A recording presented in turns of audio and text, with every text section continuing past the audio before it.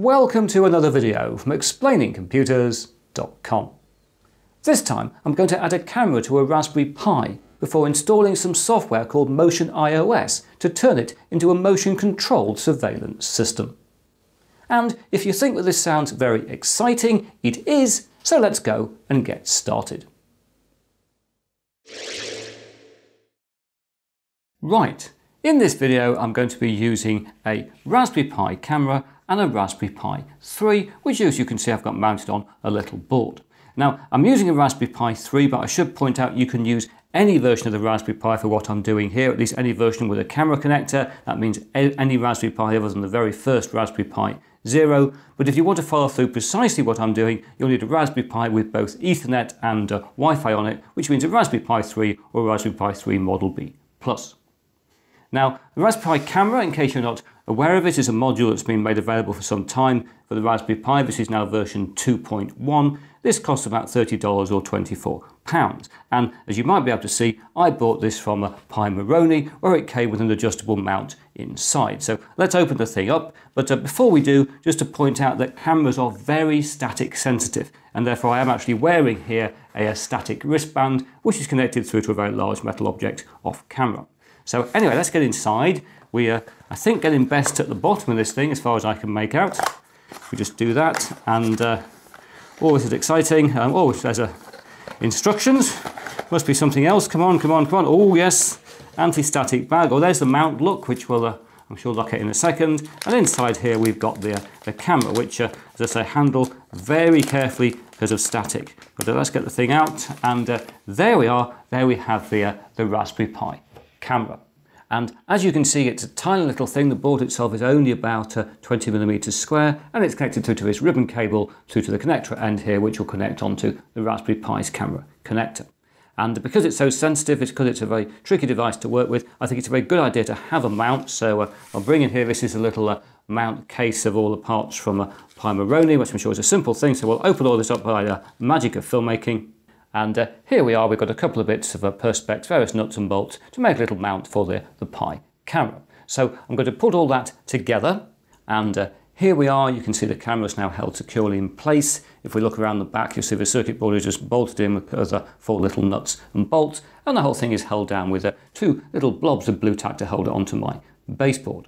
And I should have said earlier, this is a pretty decent camera. This is an 8 megapixel camera. It'll record up to 3280 by 2464 stills, and it'll record video at 1080p at 30 frames a second, 720p at 60 frames a second, or 480p at 90 frames a second. So the only thing I'm left to do now is I need to take the ribbon cable here and connect it into the connector on the Pi.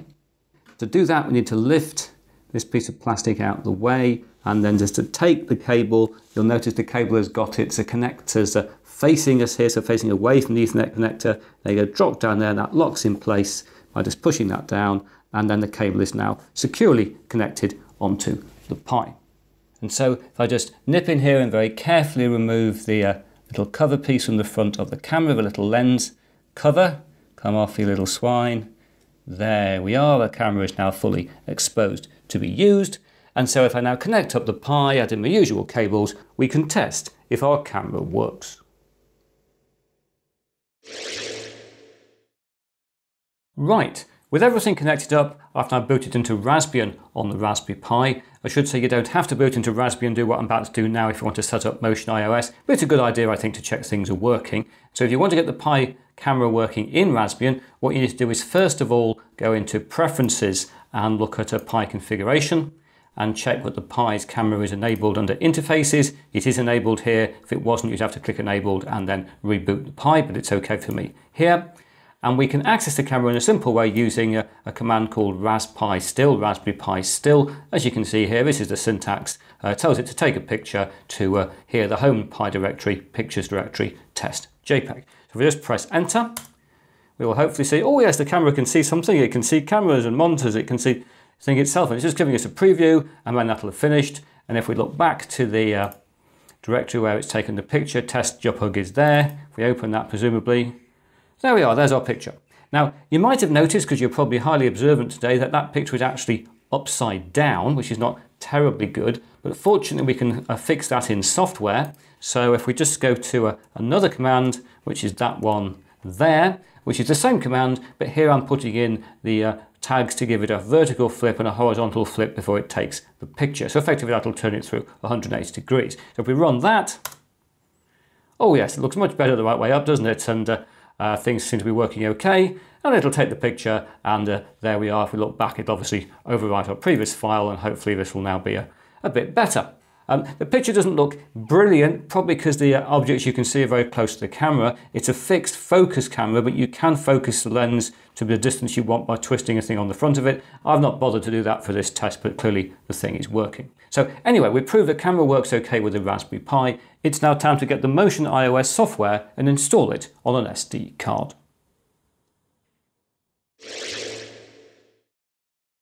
Right, here I am on the GitHub page for MotionEyeOS, which is the Linux distribution we're going to use in the rest of this video. And as you can see, MotionEyeOS is a video surveillance system for single board computers, which has been very kindly created and supplied for us to use by a guy called Calin Crisson. If you want to know a bit more about it, you can look in the wiki, and there's all sorts of information. It tells you about what I've just basically told you, and you can make a donation if you want for using this pretty amazing software. Anyway, right now I'm going to just get on with the download, so we'll go to releases, and you'll see in releases it's available for lots of different single board computers, Banana Pis, Odroids, etc. But I want the version for the Raspberry Pi 3, which is the version down here, so I'll click on that, and we'll save that to my appropriate download directory. And with the download complete, I'm going to flick across to Etcher, which we've already got running. So we'll select the image in Etcher. We want, there it is there. And it's already set up to write to our SD card, which I'll put into this machine. So I'll click on Flash, and it'll write this to the SD card to be used in the Raspberry Pi. Yes, Windows, we want to do it. Don't you get annoyed by Windows and its messages so much of the time? And there we are, it's complete. Windows is getting confused again. No, we do not want to reformat the disk I've just written the image to. We're all finished now, and so we can now put that to our Raspberry Pi and run up MotionEyeOS.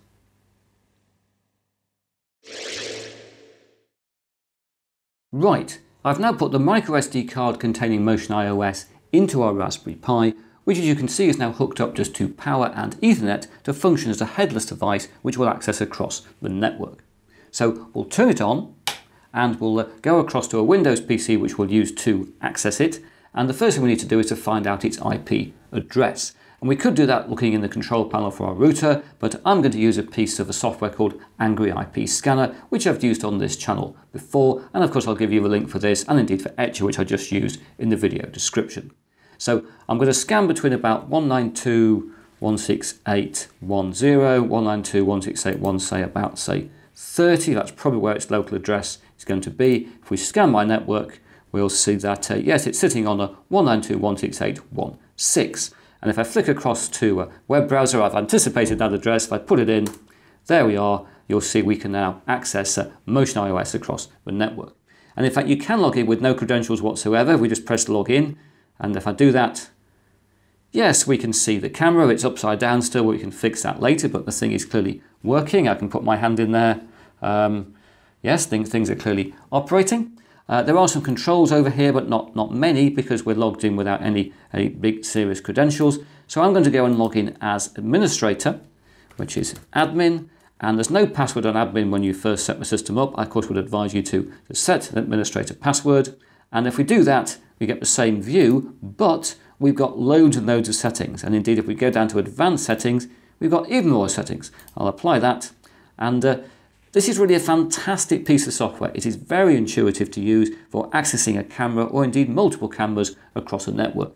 Here we've plugged the Raspberry Pi's own camera into a Raspberry Pi. You can plug in USB webcams into a Raspberry Pi, and normally they do work in this software. You can have multiple cameras if you really want, but the only camera I find is absolutely guaranteed to work is a Raspberry Pi camera, but most USB cameras, with a bit of messing around sometimes, will work in MotionEyeOS. Anyway, let's have a look at some of the settings here. Not least, I think we need to sort out that video device itself, the camera.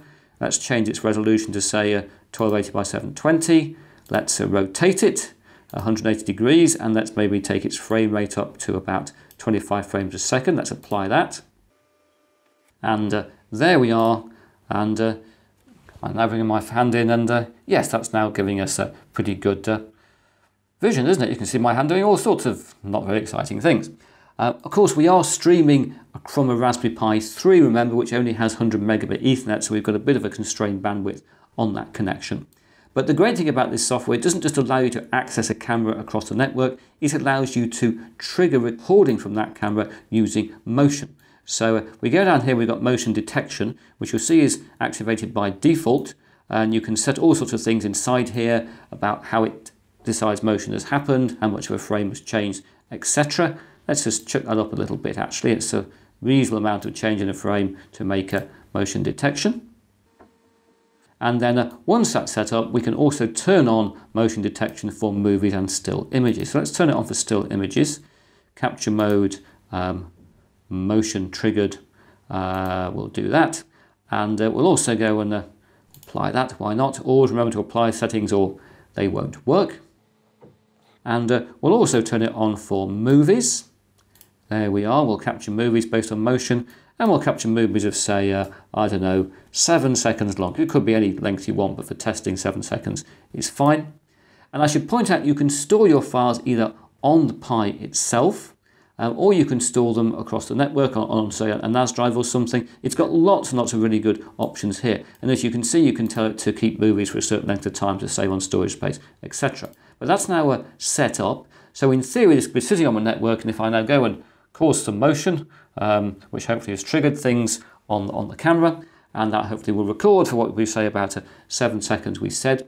And you'll see if you click on a camera, you'll see it comes up with various options. You could full screen it if you want to, but you can also see its pictures or its movies. So if we click on that, there are some pictures recorded. Clearly my hand triggered multiple picture recordings, and we can actually view these pictures, we can download these pictures. It really is a very easy to use system. Have we got any video recorded? Hopefully we have. Did it trigger that? Yes, it triggered lots of it, or maybe set a bit too sensitive then, but there we are, there's various movies recorded. So let's again try that and play that back. Not very exciting. That one obviously recorded after my hand came in. Let's try the first one, see what that one looks like. Yes, that's the end of my hand, but you get the principle. We're recording movies onto the device and then accessing later on using the browser. It really is a very, very good system. I really do like MotionEyeOS. Now, of course, at the moment, we are tied to a wired Ethernet lead, but you can use this thing across a wireless network. So I'm going to think a little bit about that. If you go to a network, and wireless network will turn that on.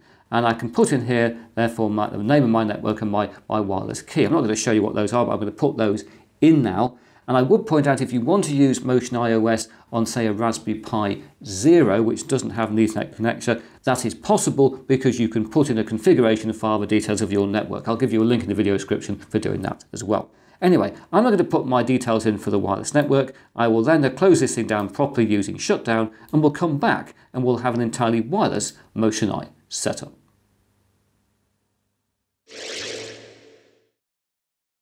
Guess what? I'm now back again, and I've not only set this thing up for Wi-Fi, I've made a few changes to the configuration of the board. You can see this has lost the Ethernet lead because of course it's connected via Wi-Fi, but it's also got its power coming from a USB power bank which I've connected in. This is I think a 2100 milliamp unit, probably gives a couple of hours of power. And if we flick across to MotionEyeOS, you can see this thing is live because we can get some fascinating shots of the table and things. It actually clearly works. I've taken off motion capture while this is going on. What I'm now going to do, I think, is try to take this outside to see if we can get some better images on the camera. So I'll just go and do that. And there we are. The camera's now transmitting from the garden. So it's if we go back in and turn back on motion detection. Okay, that hopefully will work. And what I'm going to do now, you can probably guess, I'm going to go outside and see if I can actually trigger this thing to take some images. So let's see if we can get that to work. See you in a second.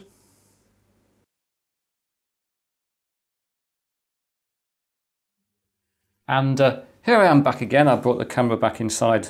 As you can see, it's looking at exciting things on the table, but hopefully we've got some films in here, and yet all we have, look, so we can, hopefully that has worked.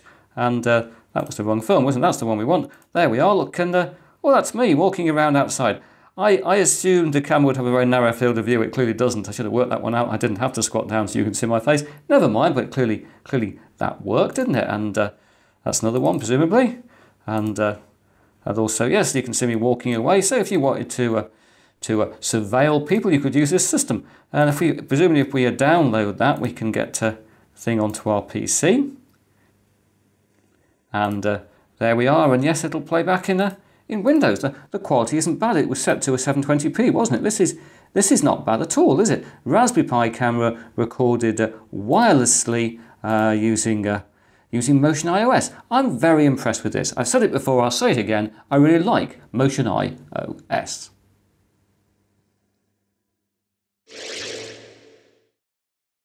The Raspberry Pi camera is a fantastic peripheral that opens up all kinds of maker possibilities.